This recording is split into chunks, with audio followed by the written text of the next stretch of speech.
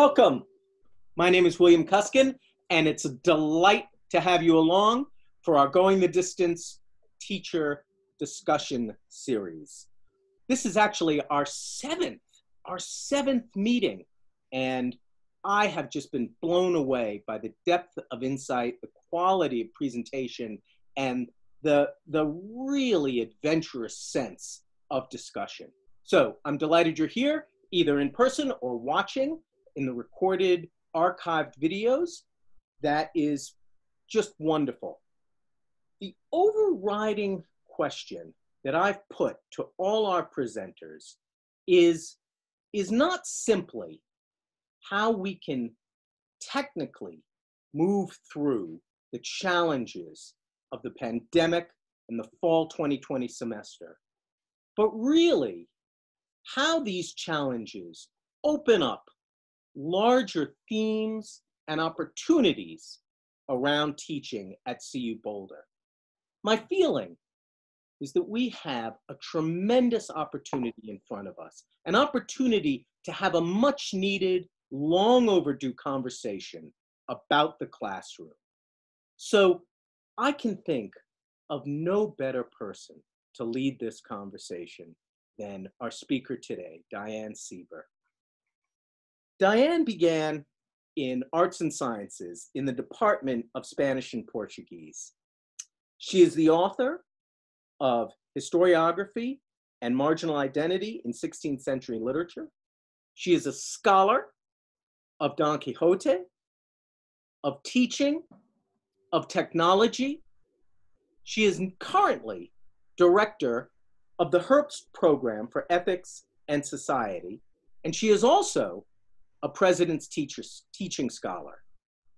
But when I think about Diane, the only thing that comes to mind, the umbrella that comes to mind, is that she is blessed with a truly Renaissance perspective.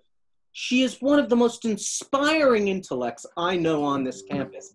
And that intellect is both looking towards history and thinking about the tremendous transition that printing brought to us, but it's also forward-looking. It's looking at technology in social applications of technology, in programming, and in the way we think now. And in that, she is a true humanist, because humanism is past-looking and forward-looking. It is a sense of knowledge that spans the globe and history.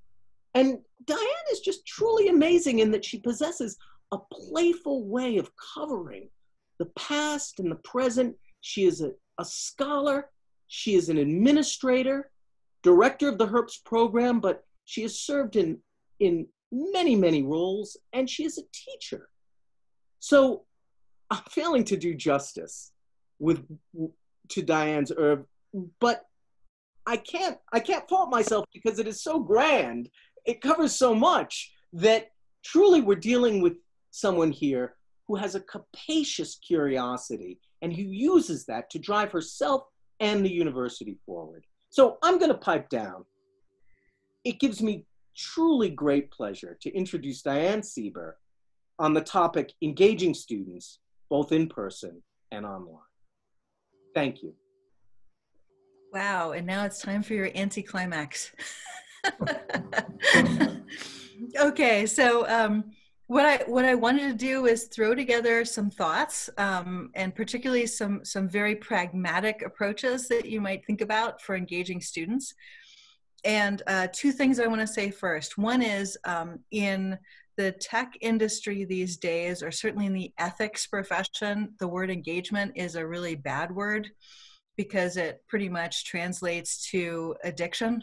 Engagement is the metric used by Facebook and by Instagram and by TikTok and all sorts of other. But I would argue that engagement is absolutely the key thing that we need to be thinking about in education. If we could only make learning as addictive as TikTok, I think we would really be getting somewhere. The second thing is I'm going to be talking about ways to engage that work both in person and online. And to some degree, going online has allowed me to use things that I've used in the classroom, but make them way better. And it's also given me a feedback loop so that there are things that I've now tried online that I'm trying to figure out how to make work in person. So I think these are very interactive categories. And I'm happy to engage in open discussion about what you do if you're hybrid. That is, if you have some students remote and some students in person, because that does complicate things a lot. But I think hopefully I'll have some suggestions that work for all three possibilities. So I'm going to leap right in and say one of the things that I've done for 20 some years is to start class with a puzzle. When students walk into my classroom, there's something on the board, there might be music playing, there might be something projected, something's going on, and they know when they walk into the room that they're already meant to start trying to figure out what it is. And this is really easy to duplicate in an online class. You know, you show up 5 minutes before class starts, you put up a slide, you play music, you show them an equation and a work of art. And anybody who shows up early, actually what's interesting is the people who start to show up earlier because there's a puzzle. Anybody who shows up early is already thinking about the topic of the day. And the puzzle could be, what does this thing have to do with today's class topic? Or what do these two things have to do with each other is a really great one. I mean, for example, Baroque architecture and music and image and sound. Most people come up with, yeah, too many notes, too many filigrees. Or an example of a helix spiral complex and the mathematics behind how you build something really interesting. There are tons of different ways that you could think about adapting puzzles to work in your teaching environment. So engage students by starting them before class starts, by giving them something to do and something that contributes to your topic. Another thing that I do a lot in my in-person classes, and that turned out to be an absolute salvation when I went online, was doable at home assignments like paper prototyping. Have students use found materials and make things, and then they can show them. Give them 2 minutes each to present their prototype. Have them produce something like a provocatype, which I was going to show you now, but I'll show you in a minute. Like, have them come up with a prototype that's just meant to anger people or meant to make them say, but wait, what about privacy? Or, and see how provoked people can get. And that's another way to shake class up a little bit if you're remote instead of all together in person. Something else I want to say kind of up front, I use a lot of classroom assessment techniques known as CATs. So that's regular feedback that's non-graded, that gives you a sense of how the class is going and how students are following what you're doing, whether they got the point. And so there are all sorts of different ways you can administer a classroom assessment technique. The most common is everybody take out a piece of paper in the classroom and write a 1-minute paper, say the muddiest topic that you heard, say the most important point that you picked up from the class, things like that. But in fact, I stopped using paper years ago and started using Google Forms so that I can push them a classroom assessment question as they leave the classroom, and they have the rest of the day to answer. Because I'm really interested in bridging what they learned in the classroom and the other spaces of their lives. If they can actually think about something and apply it outside of the classroom, I have a feeling that that's going to have a greater impact than just having them spit something back to me during class. You can do minute papers, memory assessments, directed paraphrasing, like, take this one idea and tell me what it means in your own words. 1-sentence summaries of what happened in class, real world applications, go out and find an example and post a picture, or student generated test questions, which will show up on tests so that they've actually started to contribute on a daily basis to the knowledge base that they're going to be quizzed on. I just wanted to show you what that might look like. Here's a Google form for a 1-minute paper. As soon as they walk out of the classroom, I send this to all of their cell phones. What's the most important point you learned today? That's required. And what one question do you want to ask about what we discussed today? Submit, that's it. It's not graded, but I get all the feedback immediately, and I'm able to think through, did they actually get what I thought was important, or did they pick up on some minor thing that I'm horrified they thought was important? This is a good way to calibrate your tone, your approach, how well you're communicating compared to how well you think you're communicating. Here's another example. This is directed paraphrasing in a real-world application. The question was, let's see, hint, for this entry, your audience is your grandmother. That's who you're writing to. Explain the concept of the theatrical self. It's a sociological term that has a lot to do with how we present ourselves in multimedia situations. And so that's a paraphrase. And then list 3 of yourselves in their context. That's a real world application. How does this concept apply to who you are personally? It goes just to me, everybody else doesn't see it, but here's what's actually quite interesting about it. Since you're using a Google form, it shows up in a Google spreadsheet, and you can actually look at everything in real time. If you have a very large class, you can scan it really quickly. And pretty quickly, you'll see if the points you made got across, or if you need to explain more, or if, for example, there's a great example that you could anonymously use to share with the rest of the class so that they know you actually read this. These things allow students to feel like they are producing something, they're being read and thought about by the instructor, and then they're becoming part of the teaching itself, and they can hear their own words show up. And that's actually a fairly important part of having some kind of impact on the classroom environment. CATs, by the way, also work with Zoom. I use the chat feature for this. So if you have students address a chat note privately to you, and if you're recording, then you'll actually be able to keep all of their chat responses. You'll have a permanent record of those posts, but you could ask in the chat, everybody now please post directly to me, what's the single most important thing from the class? This is really easy and a really great way to get them to try to consolidate their knowledge before they walk away. And then I started thinking through Zoom, which back in March was a hated tool, which actually became more interesting within weeks. And I will confess something that I'm still puzzled by. I had a seminar. I was teaching a seminar in Don Quixote with 18 engineering students. It worked better in Zoom than it did in person, and I never expected that. And part of the reason was that even in a small class, there are always a couple of students who simply won't talk. But in Zoom, they felt implicated. They knew they were watched. People who never spoke, spoke. People who were divided out into break rooms with each other focused on the one person they're with instead of looking around the rest of the room. There were all sorts of ways in which Zoom, if you change the framework of the class every 10 minutes or so, in which Zoom is more engaging potentially than an in-person class, even for a small group. So here are a couple of things that, that actually surprised me. I use the poll feature a lot in Zoom. It functions basically like a clicker. I've never been a huge fan of clickers myself, but to some degree, being able to pre-set up some questions that you just send out a poll at different points in the class, it breaks up the attention. It causes students to produce something so they become more active so that they don't fade out.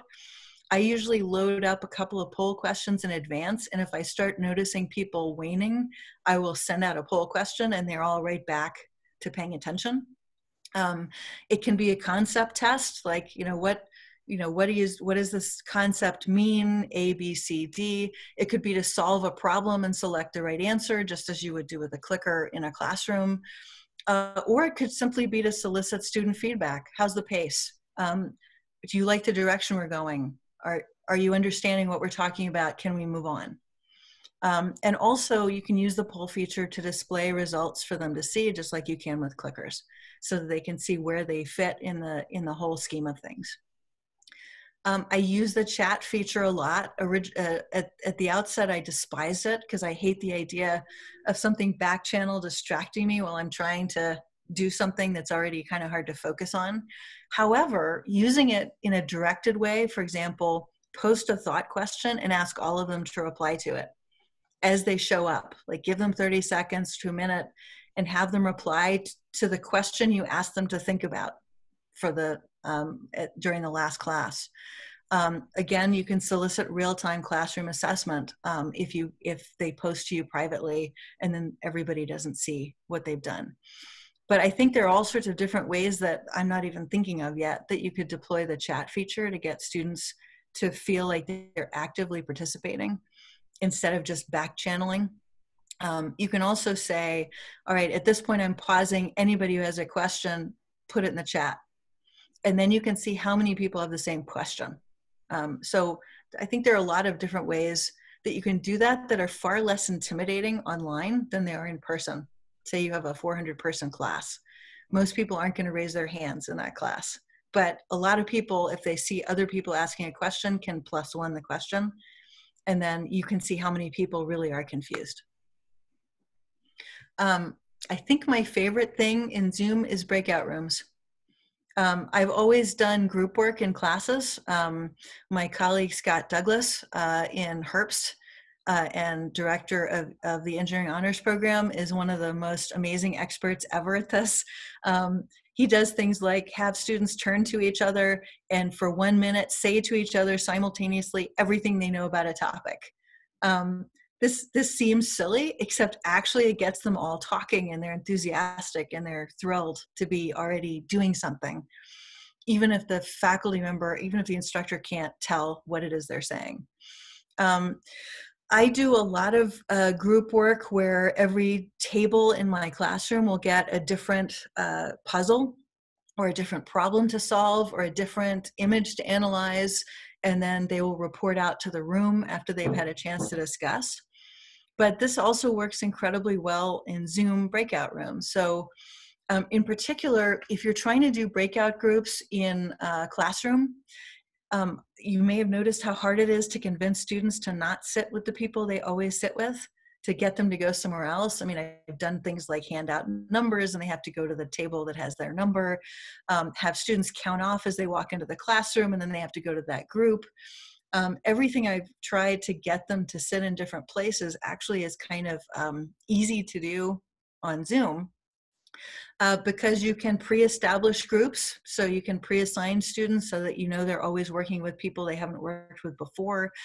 You can have Zoom randomly assign students to groups. You can name groups for different working topics and have them sign up for groups. And there are a bunch of things you can do with this. So for example, I like to use them as escape rooms. I'm a big game person. They each go into their group, they all have a puzzle and they have to compete to solve it first, right? It's really fun if you give them all the same puzzle, but you could give them different ones too, and then see who gets themselves out of the group first. The puzzle should always have something to do with what you're trying to teach, obviously, but doing things like that allow for some competition, but they're not high stakes, engages a lot. And then, you know, the standard think, pair, share kind of exercise that we've all done probably in class works particularly well in Zoom. So give everyone a short problem for, say, 30 seconds to a minute to think through, then send them automatically into breakout rooms for 5 minutes. By the way, they'll drift at the beginning and not talk about the problem. So after a minute, send the problem again, and they'll all get back on task. And then randomize who reports out when they all come back, because usually they will volunteer the same person over and over to talk for the group.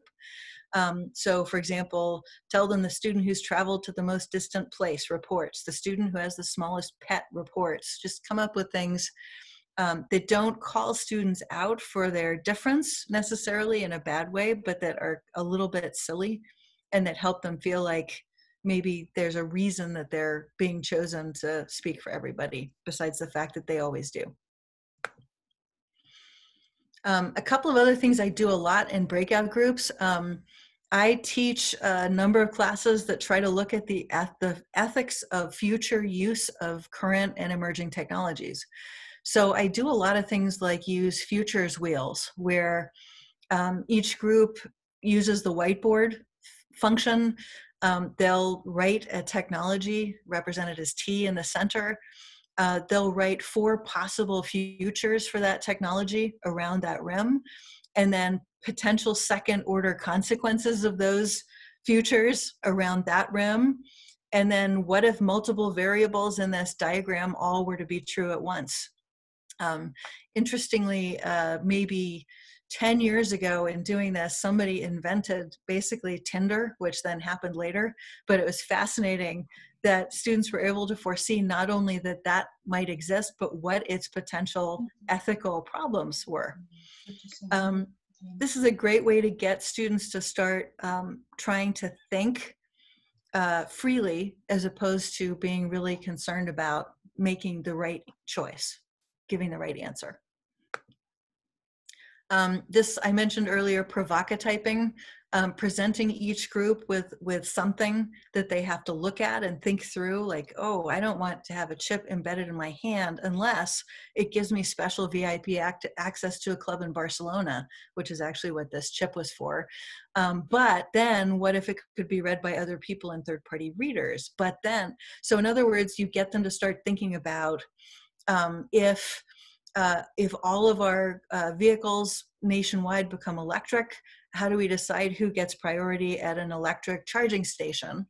What if everybody has an ID that gives them a rank that allows them access? Well, who then should have priority? Should it be a doctor?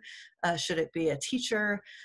What are the different results of people having different priority based on social credit factors, like is it a felon? Is this somebody who's not paid all of their traffic tickets? Things like that. So just presenting groups with these open-ended challenges then helps them to come back and refocus very specifically on technical material that you want them to learn. A couple of other cool Zoom things. I use the whiteboard feature a lot. I have a tablet, so I do use a stylus, and I use the whiteboard for diagrams to outline ideas, things like that. But you can do that to show them real-time problem solving, to get them to collaborate in breakout groups, like I just mentioned, and also to get them to share their work publicly, so they can use the whiteboard and then share it, so that everybody else can see what they came up with. You can also use the camera to share an equation or a drawing, like say, all right, everybody all at once show your drawing. And it's really interesting to see how different those are. I love making them draw a freehand map of the world because they're also wrong, but they get a good laugh out of how little they know about where things are in the world. A couple of other things that you can do in Zoom that you literally cannot do in person. You can use the change background feature to reflect all sorts of things. I think this depends very much on what kind of technology is available to your students at home. If they're on campus, obviously they're going to have a much better bandwidth and they'll be able to do this more easily. So obviously all of these things are in context. But you could have them, our topic for next class is, Blade Runner. So pick a background that reflects this, or have them show something about who they are by saying, what's your favorite sci-fi? Show that next class. What's your favorite movie? Show that next class as your background. With a large group, I've had them switch their backgrounds from red to green. To just go ahead and keep a red and a green background. And then if you were showing a grid view, you have a really quick, they all can see very quickly how many people agree or disagree. How many people said yes or no to a question. So it's actually a kind of interesting way to do that. To relax and refocus, play I Spy, right? Tell them all to come up with some weird image, and then we can do I Spy with each other for 5 minutes while we refocus. In a 50-minute class, I tend to change everything up every 10 minutes. In an hour and 15-minute class, That's so hard on Zoom, right? I tend to do a big break in the middle, like 5 minutes, 10 minutes bio break and come back. But also I still change things up. So, playing some games or having them in your back pocket is a good thing to be ready for. I also use the annotate feature a lot, and I have students use it in Zoom so that you can draw on an image or you can highlight a text or a map. So I do a lot of cartographic type things in my teaching, and I can, show them the path through something or how to reach something or the proximity of something to something else. And again, with a tablet, that's easy. If you have a separate Wacom tablet, you can do it. It just takes practice to not look like a 2-year-old when you're drawing with one of those.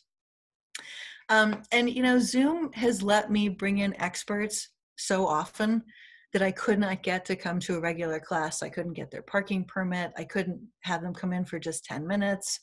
And being able to record that so students can see it later if they missed class, because otherwise they'll never see it, is, I think, a really great fact that we haven't really solved in person yet.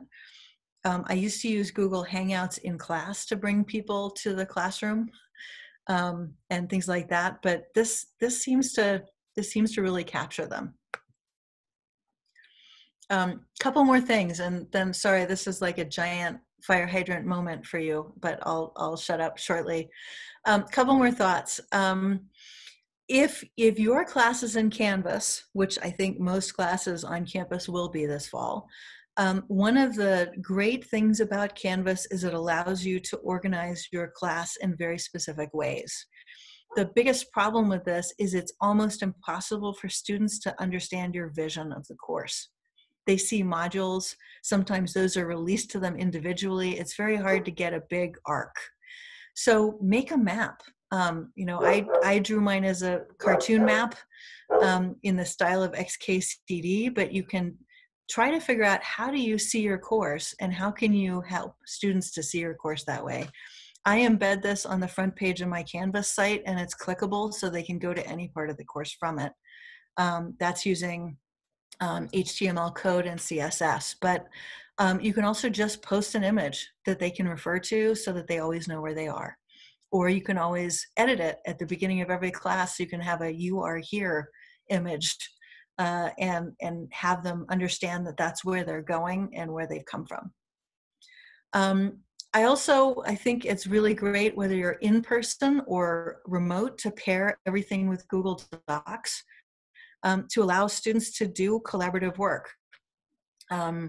One of the most successful things over time that I've really enjoyed doing is collective exam reviews. My students all get a review sheet a week before any exam, and it's online, and they all contribute. So they gain social capital, they help each other, they learn by explaining things to other people. I have TAs, or I can moderate so that I can see if they have something totally wrong and I can fix it before they set it in concrete by putting it wrong on a test.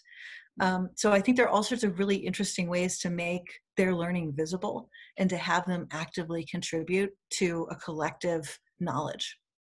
Also, I pair all of my classes with a conversation app like Slack so that we can do a lot of work in real time or asynchronously. I don't really like the discussion groups in Canvas. They're kind of kludgy. So thinking through a couple of other things that you can use that will make conversation smooth, I think, is always a great idea. I'm stopping because that was a massive information dump. But I'd like to see you and talk to you about what your interests are and what your approaches are, because I know you have stuff that I haven't said. Wow. And thank you for listening. Thank you. That was wonderful. So many ideas in there. I'm going to pipe down. We have a good turnout for today. So I open it up to everybody. Please ask questions, speak thoughts. Hi, Diane. This is Lucy. Thank you so much. That was really, really helpful. Gave a lot of ideas.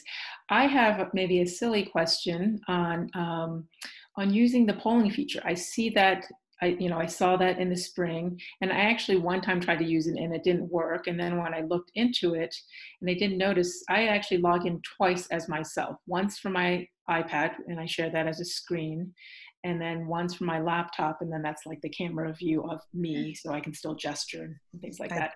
That's super cool. And I did notice, whenever I log in twice on Zoom, it actually does say polling feature disabled. And so is there a way we can get 2 separate Zoom accounts? Or so that's one that I would ask the technology design team. William, would you be willing to post a reference so people can contact them directly? I haven't yet discovered that horror, but I would have shortly. So thank you. So we are also Ellen and I logged in twice into Zoom. One with a phone, one with a computer, but not using the same username. So one is just anonymous entering the Zoom meeting, and one is logging with CU. Did that work? Yeah. Wow, cool. So I think if you log in yourself, they will disable one. But if you appear to be 2 persons, that will work. Okay. We also have a Tech Friday coming up. I'm about to schedule all the ongoing Going the Distance lectures and Tech Fridays. And we have a Tech Friday coming up on Zoom. So that'll be a great place to attend or to watch the archived recording. And we'll encounter this question of the double account. Great. That's great. Yeah. So I had not experienced that yet, Lucy, but thank you for bringing that to our attention, because that would be terrible. Thank you. Yeah. Let's see. I got a question about Discord versus Slack. I have used both for classes. Slack seems to be more acceptable to a broader range of students. Discord still is very much a game communication tool. So what you end up with is a pretty big disparity between the people who use it all the time and the people who have zero idea how to use it. Slack is used in so many engineering firms that there's also this kind of double win, that you're training them to communicate in a medium they'll be using for an internship or a job at the same time that they're using it for class, so that it feels like it's not a one-off technology for them. So I actually, having tried both, I kind of prefer Slack. Discord is so much better if you want to speak to each other, but Slack is a lot better if you're writing. Do I grade Slack contributions? I do. Yeah. So I'll start for an assignment. Every assignment has a channel, and I will post the question or an image or video for them to watch, and then they'll have to respond. And then I'll go back and go through every single one and put my comments in the grade book. It doesn't integrate with Canvas directly, so that's an extra step. But the responses I've seen in Slack were so much more robust than the responses in Canvas that it felt to me like it was worth that extra step. So is that all of the text questions? I think it might be. What else are you doing? Yeah, go ahead, Eileen. Thanks for all the information. That was great.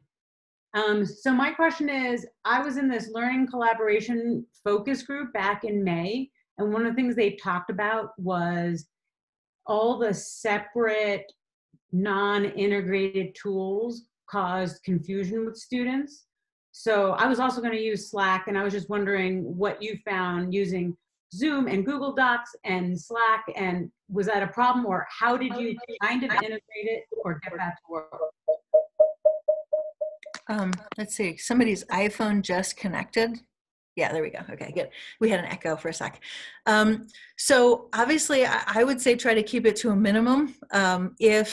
If there's any way for a department, like say you're an Atlas, if there's any way for a department or program to decide, all right, the thing we're all going to use is, that will really help students in that program if you all try to use the same thing. The fact that CS and computer in engineering was using Moodle for everything was a big plus, I think, across the program. I was using Slack for both the class and for a RAP that I was directing. So it was like their everyday lives plus the class. But I think it's really important to get some buy-in to use it across different classes in a department, or everybody in every section of a multi-section course will use this tool. Everybody's fine with Google Docs in addition, but then as you start piling more things on, at this point I think everyone's fine with Zoom because they all had to use it in the spring. But definitely try not to use too many extra things, right? Like, I mean, I've used a couple of extra add-ons to do scavenger hunts before, which is great if you live with students, but I wouldn't want to do it to them if they were just in my class. Yeah. And I think CS also used Piazza or uses it. Have you used that at all? I tried it 1 year and wasn't a big fan personally, but if anybody's using it and thinks it has real affordances, please say something. I've used it. I think it's fine. I think you have to be very careful with Piazza because it does have some anonymous posting options, and you have to. I think it's done on purpose, right? So that students could post a question, and if they don't want people to know that they don't know that, then they can post anonymously. But they can, depending on how you have it set up, they could post anything anonymously. So you do have to be a little bit careful with how you set up Piazza. I mean, I think it's, all I can say is I think it's fine. I've used Canvas discussion, I've used Piazza discussion. I don't think Piazza is so much better than the Canvas discussion forum. It's just another discussion forum. Yeah, thanks. Okay. Yeah, thanks for that observation. That actually reminds me to say two quick things. One is for online interactive behavioral things, which I know are a concern, and we're certainly concerned in the spring. I've been having students write social contracts at the beginning of class for decades. Like, they have to come up with, these are the rules of engagement in our classroom, and then everybody votes on them. I use a Google Doc for this, just as a wiki. Everybody can add to it. You can pull things up in class and you can have them look at it. But I think it's really important for them to establish what the rules are going to be for interaction. When I have an in-person class, I also always have online stuff. So we have to write two contracts, one for what we're going to be like inside the classroom and one for what we're going to be like in our online portion of the course. And the second thing was just so important that I have no idea what it was. So I'll later, but yeah. There you are. I want to ask the question, and then Chris had his hand up, and I want to let him speak. But Diane, following up on that social contract, how much time do you spend on that? Because I too use that, but I find that if I'm not careful, it turns into kind of a legislative session of Congress, and it just sprawls, well, week 6 on this bill. So how much time do you put on that social contract? And then I'll turn it over to Chris.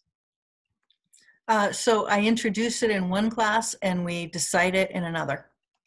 So it's, the last 5 minutes of one class, and then their assignment, their only homework is to contribute to a group document. And then the next class, I spend the entire class on it, and it has to be decided by the end. I think you spend as much time as you think it's important, right? And to me, it's worth an entire class period to have them agree. Usually we do this the end of the second week when everybody can already now see what the room feels like, right? Oh, and I remember now, thank you, what the other thing was I was going to say. And that is, it's really worthwhile to have them as part of that discussion, try to specify what they expect from their fellow students, right? I mean, that needs to be part of it. Like, what do I think participation means? And then usually I'll revisit it about mid-semester. Say, all right, how are we doing with our contract? Has anything changed? And I'll spend another X amount of time in a class on that, so that if people have revised their rules, they can revise their rules. If people want to say, nobody's following the rules, they can do that. In writing social contracts for in class, I've had students decide they don't want anyone to have their cell phones, like as a class. And then somebody brings a box and collects the cell phones. I don't touch them. But I do tell them, I think it's actually important that you have your technology with you so you can learn how to resist it. Right? Yeah, instead of just having someone take it away, but I won't take it away. I want to jump in there in response. Rhonda mentioned that OIEC in the chat is developing a contract. And I want to underscore Diane's technique is about participation. And, giving the students a contract from OIEC and saying, you are subject to this contract, that's about coercion.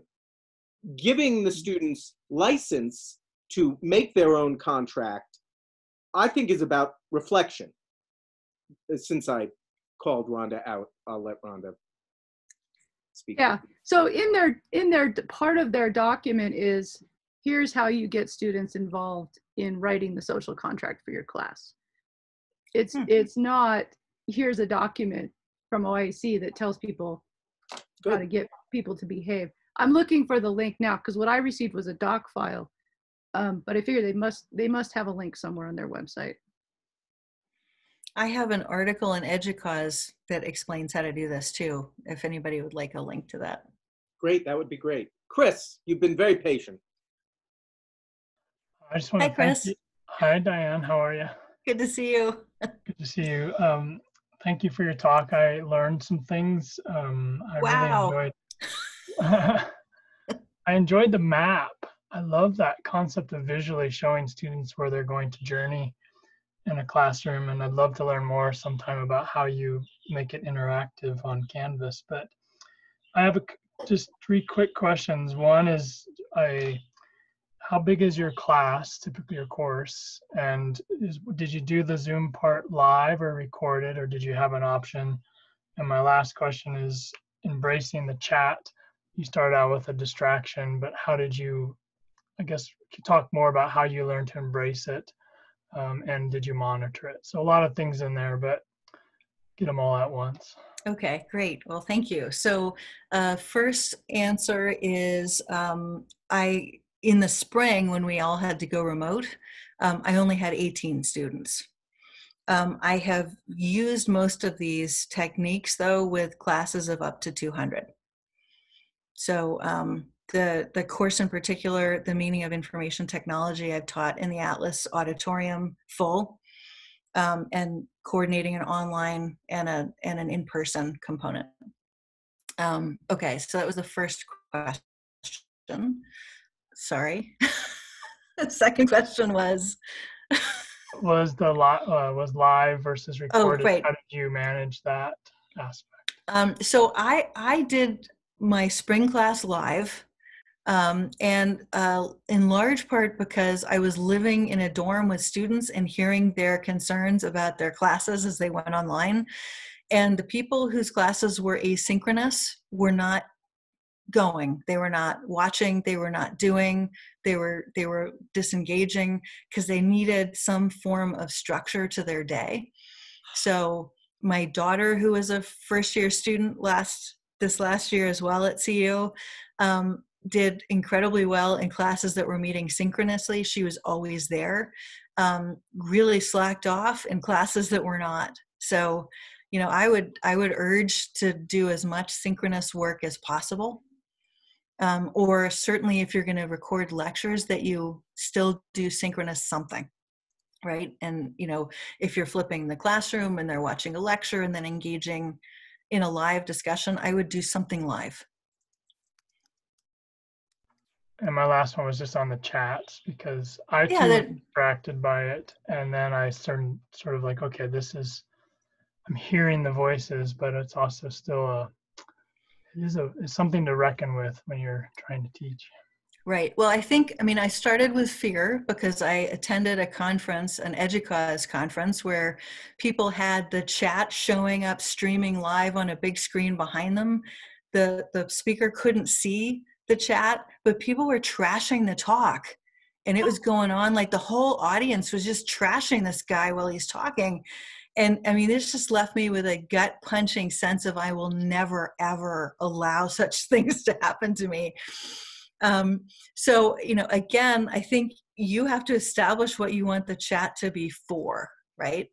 I preload a few topics that I want people to chat about and ask them, otherwise just post questions. I mean, you can tell them what you expect to see. If you're recording, of course, they know that anything that is sent publicly or directly to you will show up in the recording. The rumor, unfortunately, is false that if you're recording, you can also see the private conversations between other people. You can't, but I'm not going to mention that. I think that rumor is useful. But to me, it's actually the damage that can be done is when everybody sees a comment. With a big class, I would want TAs to be moderating it and then to cue me to when there's something I need to pay attention to, because there's already so much happening in a class that it's very hard. And especially once you have to scroll, it's over. You'll never see those earlier comments again. Thank you. Yeah.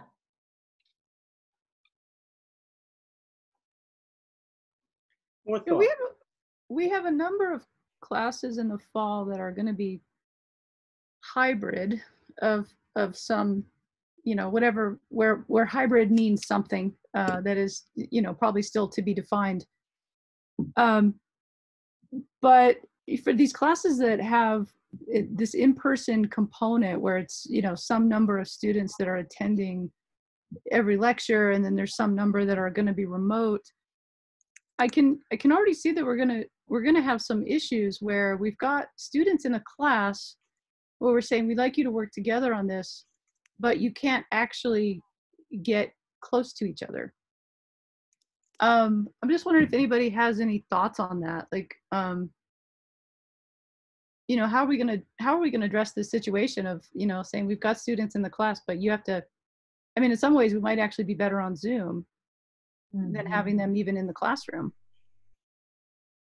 Yeah, I was thinking myself that I would actually maybe have them all bring laptops and try to have them coordinate I would be working close to you looking at the same thing, conversations online, rather than do them in person.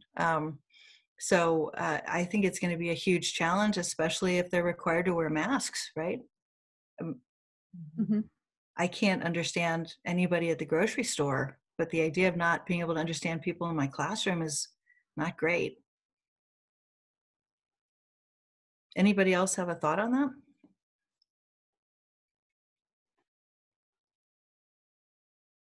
And my understanding is also that the instructor needs to wear a mask. That's correct. Right. I think I did in the spring for a transition couple of weeks have students who are both remote and in person. And I deployed an old computer to broadcast them. I used an older laptop that pretty much was useless for anything but showing Zoom. And so I had them broadcast on a big screen so they were at least part of the conversation that was going on in person. This may be something we're all going to have to do if we have in-person classes, because we're going to have students who are out sick, whether it's COVID or something else. And that, you know, seemed to be the only way to manage it so that they didn't just get totally marginalized.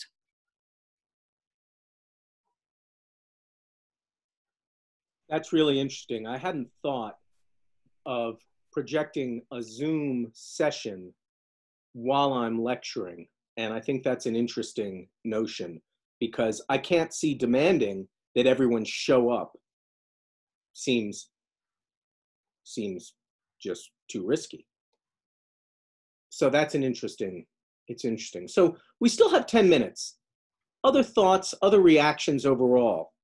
Mary, go ahead. Other ideas for us too. I have a question. Diane, the information that you gave is incredible. I really appreciate it. It was very specific. I'm wondering, do you have a sample of an instructor who integrates many of your ideas on Zoom that you can share with us? I'd like Well, to see some of this in action because there's a few things that I haven't used before, and I'd like to see how the instructor integrates, for example, the whiteboard and the annotations, and then how the Slack is integrated. Chris is one of the people I think who did the most amazing job with Zoom in the spring. So that's one recommendation. I am not teaching this fall because I'm coordinating a giant pilot project. Good timing on that. So otherwise I would say come to my class and I'll show you what I do, but I'd be happy to set up just a demo meeting if anybody would like to just join as a group and try some things out. We can try some things out. That would be great. We could post that on the Going the Distance. We could record it and post it as well. That's great. In fact, it would be kind of fun, Diane, if you wanted to teach us something. We could all engage as students around a topic. Sure. Yeah, I'd be happy to do that.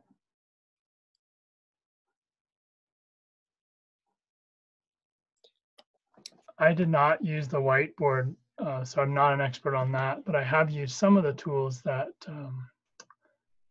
that Diane referenced, but in maybe different ways. But I'm happy to help answer questions. But I too would like to learn how to use some of those whiteboard annotations. So. And do you have other, I mean, I just touched on some things here, but do you have other thoughts on any of these tools we have and how it could make education better overall?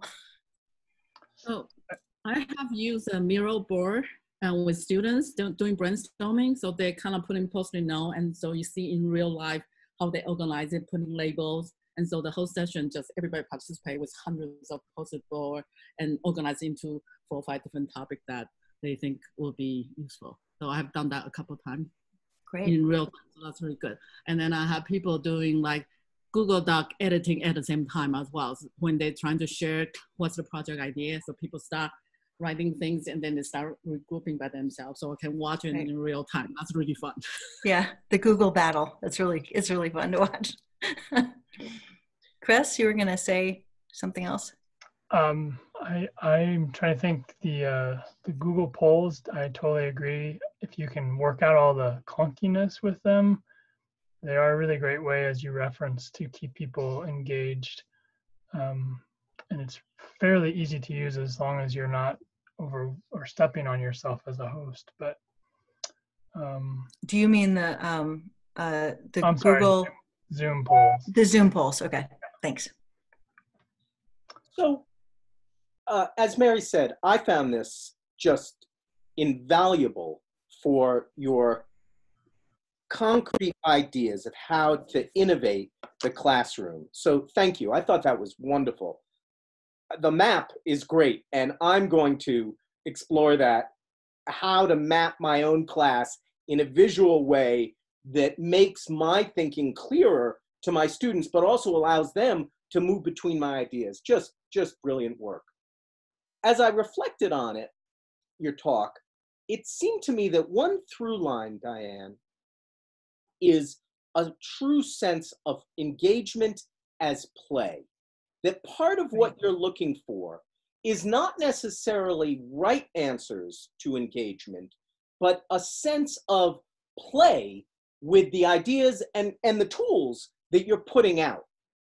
I wonder if in the last few minutes here, you could reflect a little bit about what you see as the relationship in teaching between play and content, between play and mastery, and what at the end of the course you see as the successful outcome of a class. Wow. Okay, so that's a book. So all learning is play, right? There's so many things have been written about this by this point, but animals play to learn how to survive in the wild. Children learn everything they learn through play. And the problem for me in higher ed is that we've kind of knocked the playfulness out of them by the time they've gotten through the college application process. And they show up having finally gotten into college, and then nothing's gonna live up to the horror show they've been through trying to get in. And we have to reset their minds, right? We have to get them to understand that actually what experts do with knowledge is play with it, right? They recombine things, they reach across fields, they combine disparate things that they had never thought about before, and that's a very playful, creative experience. Most of these students have experienced flow, the Mihai Csikszentmihalyi term, for being so engaged in something that you forget the passage of time, you forget to eat. But a lot of them have had this experience only, say, in a video game or an online world like World of Warcraft. And actually, I get into flow if I'm reading a book that's really interesting, or if I'm working on my motorcycle, or, there are all sorts of different ways to get engaged in complete and total concentration. And it's lovely. And sociologists have shown that that's when we're happiest. It's not when we're relaxing. It's when we're working so hard and using every neuron to achieve something. So being able to show students that learning is play might actually get them through this pandemic, but might also get them through life, right? If they can approach everything as an opportunity to play, as opposed to, the next drudging, horrible box to check, that actually could kind of reframe people's lives. So the medium is the message, right? If our medium is play, then I think they'll get the point that that's the way they should be looking at things. That's what, in engineering, that's what the Idea Forge was for, a space where you could show up and play with things and see other people playing with things and learn from them. So, that's my whole philosophical everything. That's why my course map looks like it does. It's a choose your own adventure. So that is just a profound summation of your lecture. All learning is play. And just to put a point on it, I think what you've shown us all is that Zoom, which seems like the most odious intermediary technology we could imagine to be dominating fall semester, in fact, is playful. That in your hands, using the chat function and the screen sharing and the whiteboard and the background, you've made it into something playful. And that to me turns everything on its head a little bit. Your provocation that your class was better on Zoom puts a really fine point on that the challenge is out there to make our classes, even with Zoom, playful, because all learning is play. Well, and this is what engineers do, is, as far as I'm concerned, is see something, try to figure out how it works, and try to figure out what you can do with it, right? Well, in a sense, that's how we have to approach Zoom, or how we have to approach any teaching technology we're using. How far can you go without breaking it? That's a really good thing to find out before you start teaching with it. And you just mess with it as much as you can, and that's where most of these ideas came from, was just playing around. Well, that brings us to the half-hour mark. So with that, I'm going to wrap us up. I want to thank you, Diane, for a discussion and lecture which did not disappoint. You were tremendously inspiring, and I think you've given us all something to think about in terms of invigorating our classes towards play. Thank you. Wonderful. Thank you. Good to see everybody. I appreciate your time.